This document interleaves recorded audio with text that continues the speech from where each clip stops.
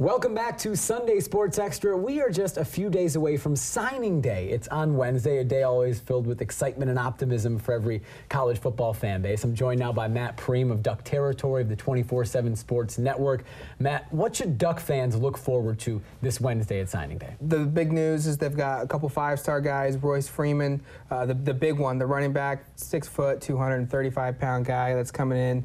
A lot of big schools out west and nationally wanted him. Arian Springs, he's a guy that's been flirting with 5-star rankings. As ratings are adjusted, he drops, he's raised. He's dropped down to a 4-star now, but he's a big corner that's coming in, instant impact guy. And then on top of that, they've got Morgan Mihalik, 4-star quarterback, Elite 11 guy, went to the opening. Really similar storyline high school-wise of current quarterback Marcus Mariota. The Ducks, the big storyline for the Ducks, I think, during this recruiting season was the commitment and the decommitment of Budda Baker, widely considered the best football player, the best prospect in the Northwest. How big of a loss is it for Oregon to lose out on Baker? It's always big when you lose your region's best player, and that's who Budda Baker was, coming out of Bellevue in the Seattle area, up in Washington. He's the best guy up and down the West Coast, athlete-wise. He's the best corner. Oregon was recruiting him as a receiver, and so it didn't hurt them that much because they quickly went out and found a guy just as fast, same body type, same skill set from Florida. But if Oregon was looking at him from a strictly talent purpose, it's a big loss. It doesn't kill the class, but it certainly left a little crater there. Matt Prehm of Duck Territory of the 24/7 Sports Network joining us on Sunday Sports Extra. A few days left in the recruiting period.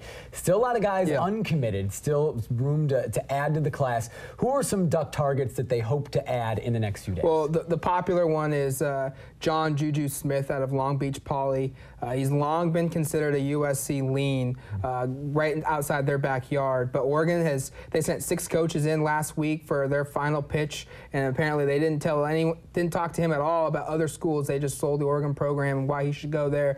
Oregon's kind of trickling up a little bit in terms of interest with him. That's a guy to watch for. He's an athlete. Oregon is recruiting him as a receiver. They're also recruiting a defensive tackle out of San Antonio, I'm going to try and pronounce his name right. Trey Lamatafalua out of San Antonio. He's close friends with Arian Springs, 3-star defensive tackle. And then most recently, Austin Malota, defensive tackle from Corona, California, is also verbally committed, which was a big surprise. No one knew he was even in town, let alone committing to Oregon. You got that. You got that name. It's difficult. It's really difficult. I've taken a lot of practice. There you go.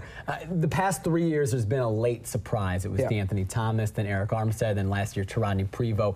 Anybody that you think might be a late flip to Oregon on signing day on Wednesday? If there's going to be one, it's going to be John Smith. And he's not committed to anybody right now, but it's Oregon going into this past weekend was considered such far out of the running to be in this race for John Smith. I think if he does flip, that would be that big shocker. But there's no guys that we know of right now, like a Taronny Prevost who was committed to another school, that would flip. And that's why they're called shockers, because no one knows about it. Oregon's known for doing it, though. The last 4 or 5 years, they've always had a big signing day surprise, and I wouldn't be shocked if they had one now. We'll find out on Wednesday if there are any signing day surprises in this year's class. Signing day on Wednesday, the newest class of Ducks and Beavers committing to spend the next 4 years in the Willamette Valley. Matt Prehm of Duck Territory of the 24/7 Sports Network, thanks for joining us on Sunday Sports Extra.